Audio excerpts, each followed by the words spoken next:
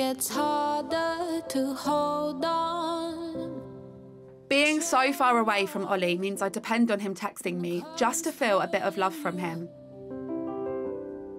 But more often than not, it ends up turning into an argument. I'm letting go of you.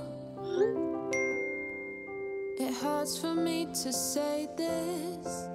It is the same argument with me and him over and over again. He'll be online, he won't reply. And I just think, like, why are you not replying to me? Like, why? If you love me, why are you not replying? And I don't want to nag, like, I don't want to be that girlfriend, but it just annoys me so, like, so much. Looking for something new. Hello. Hi, baby. Yeah, are you? All right. Olly's always telling me I start the bickers, but I don't think that's completely true. Do you actually think it's all me? Yeah. Do you? 125%. I'm falling through the cracks, you. What, nothing's you? No, never.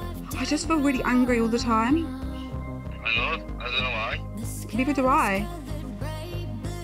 I haven't even done that wrong. You just call him one.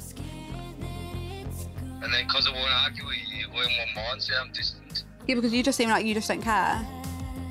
Yeah, obviously I care, but I'd rather just speak tomorrow when we're both sound, do you know what I mean? Is that not the adult thing to do rather than just sit and argue for 3 hours because we've already spoke about? Yeah. How do we fix it?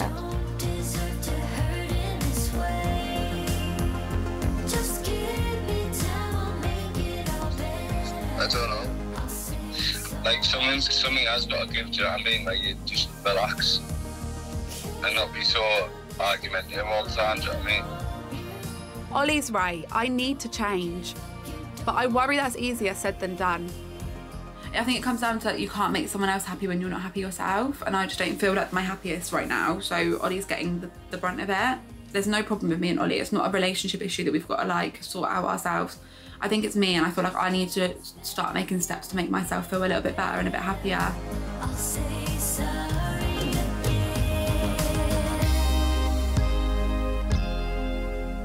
Chasing dreams is what we do. Somebody once told me, if you don't give up, you'll never lose. That's true. After the chat with Sheena, I'm more convinced than ever that Ste and I need to be following the same routines with the boys to keep it consistent. So to sit here. Ladies first, but you're already first. I've come up with a plan to make bedtime easier, but the hard part will be getting Ste to stick to it. If we're not going to do the same parenting, let's at least do the same routine. Like, surely we can do that. And yeah, so I'm going to tell him my new little routine, and I've got the boys more than him, so I feel like Ste should kind of support me with that because it's not the other way around. And let's just see if we can see an improvement, because like I said, we're not going to know if we don't try.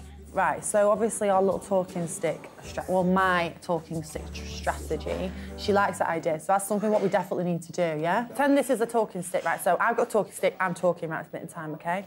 And blah, blah, blah. You're not allowed to interrupt me until you've got this talking stick, Yeah, this okay? is what I'll be like, Yeah, so you're gonna have to bite your lips, right? Your lips are probably gonna be all bruised because all my time's gonna bite them until I stop speaking, okay? And then I finish now, so... So if I hold this, that means you never speak? Hallelujah. Ooh. Right. Sheena said that mine and your parenting needs to be consistent, okay? So, to do with that, Brooklyn's sleeping. I'm going to introduce a new routine, yeah? Yeah. But you need to be... Consistent. Consistent. Exactly, right. 1, 2, 3, and all is alright. It's nice to be having a laugh, and it does actually feel like Ste is paying attention. My talking stick idea is totally working, and I know my bedtime plan will too. When it starts to get like an hour-ish before bed, I'm gonna settle down with him for about 20 minutes. We're gonna like draw some pictures or do his homework or something like relaxing, yeah?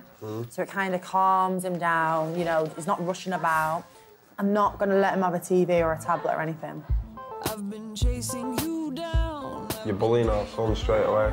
Something I can possess. No TV, no tablet, okay? He gets to stay up an hour later now anyway, so no TV. So what are you going to do, Steve? Right, give him half an hour. No, get off me. Go on. Give him half an hour with the TV. Tell him, half an hour. If you're at his sleep, he's not taking anything away from you, it's rewarding good behaviour. No, please don't do my son over that. Give me the stick. Please don't.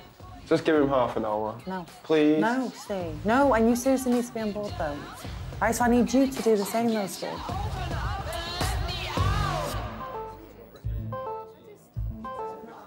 Why are you so obsessed with him watching the TV? It's not the TV, it's the way I see outcomes and situations to be better. I'll tell you something then. Do it your way, that's it. I'll tell you something. No, I'll do it a week trial. A week trial, and I'll give you the feedback at the end. Please do that. No, not with the TV. Without the TV. Right, well, there you go. And I'll see. We'll see if we see a difference. I'm not gonna fight for you because I don't fight. Apparently I can't do anything right to leave me. How are we meant to be consistent if Ste won't work together? I'm not going to keep going around in circles. Like, if you don't want to do it, fine. But I'm going to do it, and I'm going to see a difference in my household, like 100%. I'm convinced Brooklyn's behaviour would improve if he got a good night's sleep consistently. And maybe if Ste saw it working, he'll get on board too.